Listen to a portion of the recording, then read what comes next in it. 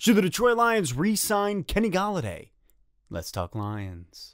Welcome back to an all-new episode. Thank you for liking, for commenting, and subscribing. Guys, girls, we are close to 1,000 subscribers. It's getting there. I am excited. It's kind of incredible and very unexpected. So all I can do is say thank you. Seriously, thank you. But today, the main topic that we are discussing is, should the Detroit Lions re-sign Kenny Golladay? To pay Golladay or not? That is the question. And it's a tough one. If I'm going to be honest, this is a question I did not expect to be asking at the end of the 2020 season. Like, this breaks my heart to have to even ask this. I love Kenny Golladay. I love him. Watching that man work on a Sunday is like watching Bob Ross paint those happy trees. It is beautiful. Kenny Golladay is an absolute stud. He's a playmaker. I just keep thinking back to that Atlanta game this year. After this season, a lot was exposed. There was a lot exposed from the Detroit Lions perspective. And two things, it's basically like a cause and effect type of motion here. The main problem is our defense was exposed for lack thereof. Our defense was absolutely exposed to being pitiful, awful, just the worst thing I have ever seen. And if you don't have a defense, you can't win. Defenses win championship. There's a reason that's a saying. And basically what I'm getting at is, because our defense is so bad, we can't pay Golladay. Allow me to explain. Our defense needs to be addressed. That whole situation, having one of the worst defenses in the NFL, has to be addressed. It has to be. And not only addressed, it has to be fixed. If you want to stand a chance in the NFL, if you want to put up a fight, especially looking at next year's schedule, the defense has to be fixed. Going into the 2020 season, I was all aboard the Pay Golladay Express. I'm talking shoveling coal, all sweaty, into the engine room, making that train move. That's where I stood. Pay the man, pay the man, pay the man.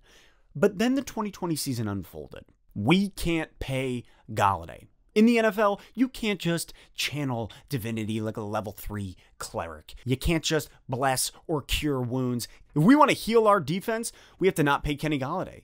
That money can't go towards an injured Golladay and a future that might end up being like Todd Gurley's if we are looking to fix our defense, to restructure our defense, and to fix those holes that are letting out a little bit too much blood. We saw what happened with Kenny Golladay off the field this year. We struggled offensively, trying to get our footing all year long. Stafford, the run game, hitting Hawkinson.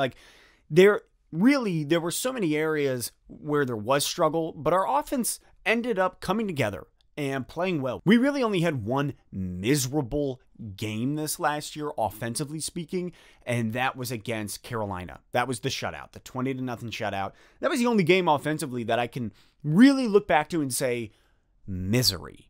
Otherwise, offense did their job for the most part. Even with DeAndre Swift getting injured, even with Marvin Jones having to carry the team on his back, I would say offensively, we were fine. It was the defense that was miserable. And so Kenny Golladay out of the picture, specifically after the Atlanta game, it kind of hit me. As much as Golladay is incredible, a top 10 wide receiver, you could say, and he's going to want to be paid like a top 10 wide receiver, sitting there, I realized Galladay's not the answer for us. He's not. That Atlanta game showed me how much he's willing to give, but my main focus is this. I go back to the Rams-Patriots Super Bowl when superstar Todd Gurley sat on the sideline on a bicycle.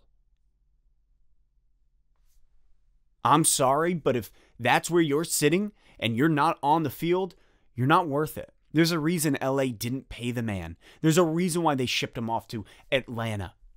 Because if you're injured and you can't be on the field, you can't suit up, you can't get paid the big top dollar. You can't. And Detroit should not pay Kenny Golladay what he's going to want. I am a huge advocate of Golladay. I love Golladay. I never wanted to see it end up like this, but we can't pay him top dollar. Not if you're injured for 12 games. It's going to suck. It's going to absolutely suck seeing Golladay suit up in different colors. But we can't afford it if we have such a bad defense. And so this is where I'm going.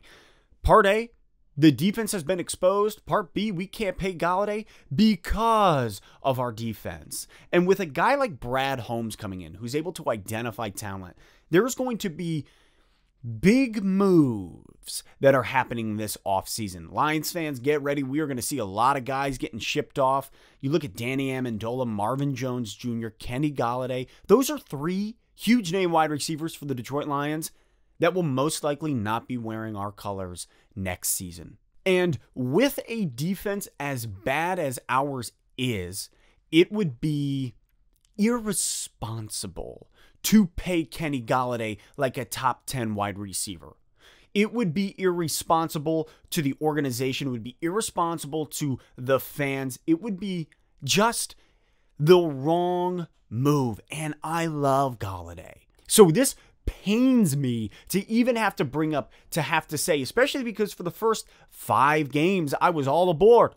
I wanted to pay Golladay. I wanted to see him stick around.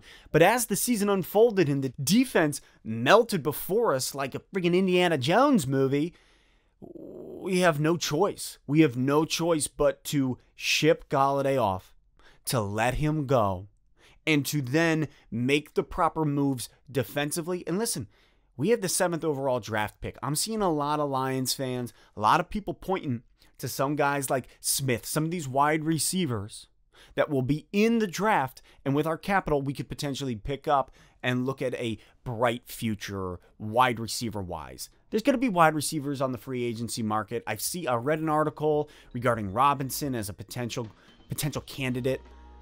What I'm getting at is this. Our defense is so bad, it is irresponsible to pay Kenny Golladay. But again, these are my own personal thoughts. What do you think? Drop your thoughts in the comments. Should the Detroit Lions pay Kenny Golladay? Look forward to reading it, discussing it with you. And as always, until next time, I'll catch you later on Let's Talk Lions.